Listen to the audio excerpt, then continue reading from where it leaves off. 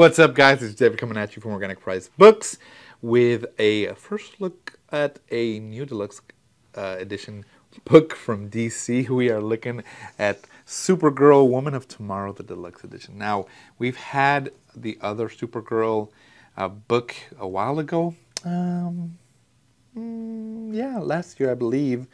But if you've been waiting to read it, especially, since the James Gunn's Supergirl is going to be based off of this book, then this is the best time to get it, and you get an amazing cover. This cover is so nice. It looks almost like a religious painting that you see at churches. You got the matte black. She's glossy. Supergirl flying is glossy, and then it has this halo in golden foil that just looks amazing. So let me show you that here, right there. The spine and the back. And if you haven't read this story, I definitely recommend it to you, because it deals with something that you don't, really think about, is the fact that Supergirl and Superman are these entities in Earth that are like a savior, but in space they're like, I don't want to call them gods, but they're just up there. They're invulnerable. They can travel through space and all this stuff. And the way they portray them in some of the aspects, like this one, this drawing, it just kind of goes to show how they, in a cosmic level, these are beings that people pray to. Let me show you underneath the dust jacket. Oh, the artwork on this is insanely well made, detailed, and beautifully colored. And I think you would be highly disappointed if you didn't get it. And if you do, then you will be pleasantly surprised. And I think you probably fall in love with the artwork itself.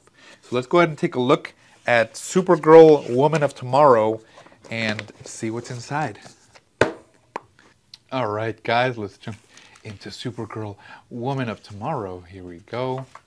And here's to all of the contributors to the book. Thank you guys so much for the work you put into it, dedication, the commitment, all of it. We appreciate you.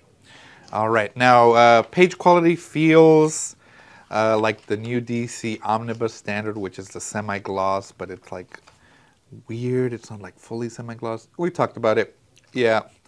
Looks good, though. Colors are nice and vibrant, as you can see here. In this story especially, it's very, very colorful.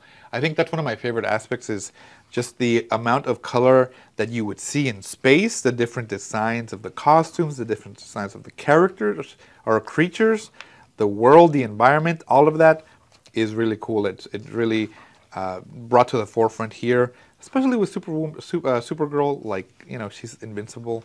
What would she be doing in space? What is she doing there? She's just, getting drunk, going around, and she starts saving people. Why not?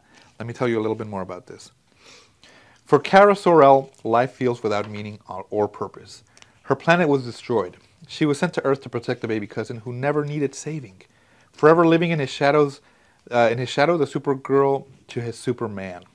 When Kara is sought out by an alien seeking revenge on those who destroyed her world, everything changes.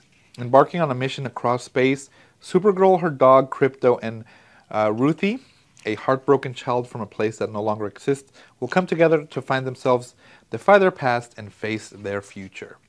From award-winning author Tom King and Eisner-nominated artist Bilkis Evely comes a character-defining cosmic masterpiece for the ages.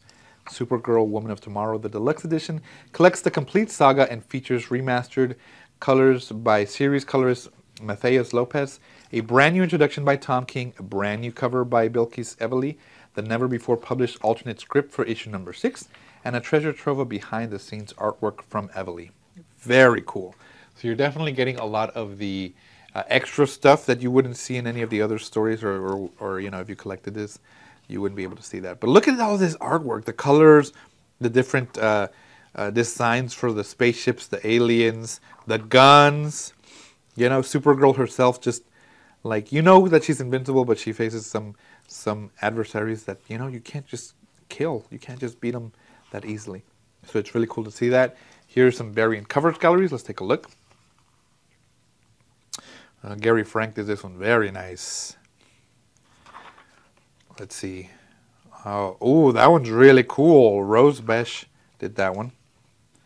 Nice.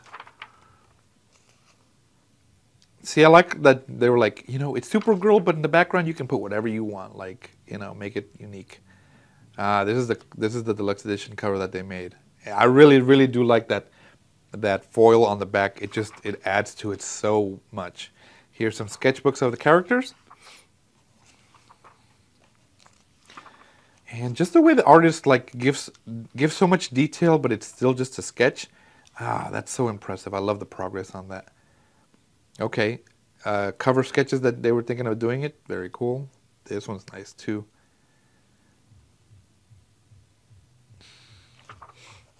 Wow, these are all really nice. And then thumbnails that he drew there. Very cool.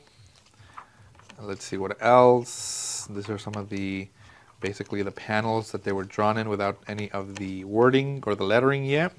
A little bit of color added in so that they get the basic, you know, color scheme. Variant cover sketches right there. Very nice. Okay, more variant cover sketches. Here is the unpublished alternate script. So if you want to, you know, kind of see what they thought of doing, you should definitely read this. This is really cool. And there you go.